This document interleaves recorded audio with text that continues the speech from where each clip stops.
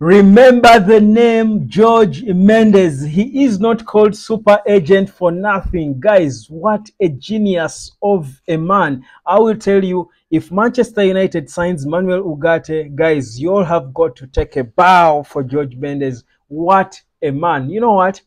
If Man United go ahead to sign Manuel Ugarte, if God willing, I get a son, my next son will be called Kobe Mendes. I've got to tap into this greatness. I mean, listen, this guy is a genius. He has cracked the code as it seems to be advanced now as Man United edges closer to signing Manuel Ugarte just after this man took the flight from Portugal, not to just enjoy holiday, to just have time to waste and, you know, just go out talking and moving around all over, vagabonding around Manchester. He came with a master plan that seems to be getting us closer to signing the number 6 we've been dreaming of. Welcome to the United of Sport. My name is Webb. Like, share, and subscribe. And let me tell you the details as they are concerning Manuel Ugarte and Manchester United. But the man himself, the man of the hour, the man of the moment should be George Mendes, the super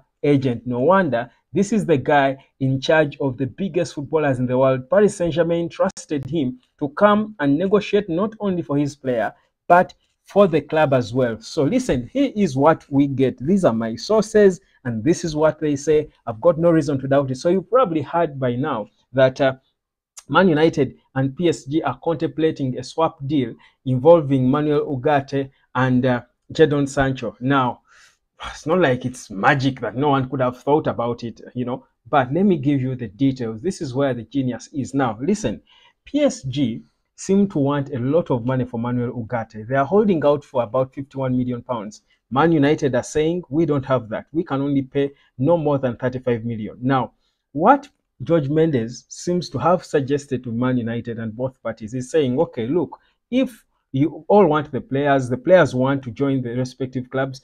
Manuel Ugarte is desperate to join Man United. He's waiting. He's saying, he told his agent, please make it happen. Meanwhile, Jadon Sancho wants an exit out of Man United. It's not all done and dusted. Don't you be fooled around. I've told you before, they are only being professional, but Jadon Sancho wants out. He has already agreed personal terms with Paris Saint-Germain and is okay playing in PSG. Now, PSG also want him. So what George Mendes has come with is this. This is the master plan. He has said, okay, you both want players, but you still want money. This is what you're going to do. You go into a swap deal where Manchester United pays for Manuel Ugarte on a reduced fee by PSG. PSG takes Jadon Sancho on loan, but with an obligation to buy him. Now, it's not just that. You should be saying, okay, what's that? That's normal. We've had that before. I mean, they did the same with so many other players. No, this is the catch. But remember, Man United valued Sancho at about 40 million pounds. Now, that's still on the high side for PSG. So what this super agent, the genius, has suggested is let the obligation to buy be at a reduced cost as well. So whereas PSG won't be getting the benefits now, they will be getting them later when they have to pay for Jadon Sancho, but on a reduced cost, just to compensate the deduction they have made on Manuel Ugarte. So it's a win-win situation. PSG get the winger they want in Jadon Sancho. Man United get the number 6 in Manuel Ugarte. Man United pay some cash, which they have, which they can afford according to the PSR rules. PSG get some money. Man United lose a player they didn't want, but they valued this player at some money. After one season, Man United gets some money from that player, which money they can still use to pay off for players like Mathis De Ligt, with whom they have negotiated paying terms that will see them pay in installments over 3 years. Guys, isn't that genius? George Mendes, the super agent. Guys, I tell you what, you pray. We should pray to the banner above to give us smart kids, because, I mean, these two clubs were going back and forth. Before, I don't think we had the people who had the competence of negotiating something like that. So where it is now, it looks to be almost progressing. So what is going to happen next? A report is going to be taken back to Paris Saint-Germain, and it is now them to proceed and invite Man United to make the formal bid for Manuel Ugarte. And trust you me, that could take seconds, because Man United is ready. They have been ready for the longest time to put in that formal bid for the number 6 they want. Listen, Ugarte is back on track thanks to George Mendes. Let's wait and see, unless something changes, and I'm not saying it is done, because PSG has got to agree first. It's now all dependent on PSG. George Mendes, who they had trusted to represent them, seems to have reached a certain agreement, because he also wants to eat some of that commission, because he knows, because he will certainly eat a good commission from Ugarte. If we paid about 30 million or 35 million pounds for him, he would make some good commission to add on the so much he has already eaten on Joao Neves and all the other players, Pedro Neto and all the other players he has signed, the Joao Felix says that he's going to sign or to sell. But you could also make some money from PSG off, negotiating the deal that could see them earn money from the sale of from the sale of from Jadon Sancho. So it's a very interesting scenario. So we are just waiting to see what the progress will be like. But Manuel Ugarte, for now, with all the authority vested in me, I can say he is back on track. He is back on track, and 4 more steps might be taken soon. Man, this is what you want to see in a summer like this. And the beauty is we've got a good relationship with George Mendes. We've got I think a certain relationship, because he was seen, by the way, before even the start of the summer, he was seen around Carrington driving in and out, cars branded with Guestfield and what. I think he has got offices in Manchester, probably, or in the UK. So his cars were seen entering and leaving Carrington.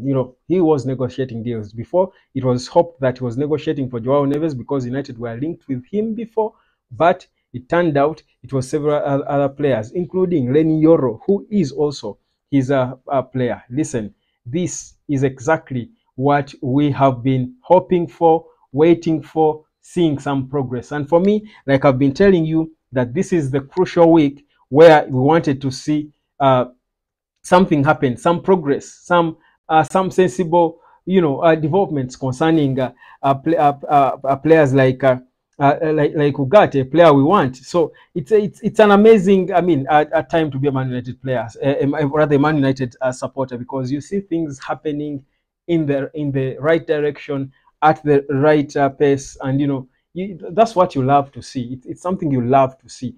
So that's where we are, guys. It is, I think, a beautiful update. It's on this same day that our captain Bruno Fernandes has put pen to his paper of the contract until 2027, with an option of a further 1 year. That's 4 years, three in principle, and an option of a further 1 year. Then we also expect, of course, more talks to go on with other players in terms of contracts. So it is really going to be a busy and settled and calm season for Manchester United, considering how things are unfolding. I've seen people complaining about Erik ten Hag and signing so many Dutch players, or players who played in the Dutch league before, and somehow people are trying to make that a point now. We were desperate for signings. Now that we made the signings, now people are saying we are signing only players who have worked with Erik ten Hag, and I'm thinking, guys, look, what do you expect from a man who is under pressure to change the way this team has been playing, the bogus way we've been playing for years? He's under pressure to do it in 2 years. Do you think he has the time to get players he has never tested and try to teach them how to press, to play that high press, how to pass the ball, to be proactive and build from the back?